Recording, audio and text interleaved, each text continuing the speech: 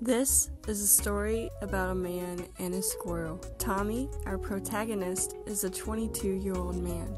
He runs a website dedicated to squirrels, a place where fellow squirrel keepers can exchange information. Tommy lives with a squirrel, Nutmeg. Every morning, Tommy goes outside and feeds the wild squirrels. One day, Tommy is forced to ban a user on his website, a man that has done nothing but spread misinformation on squirrels.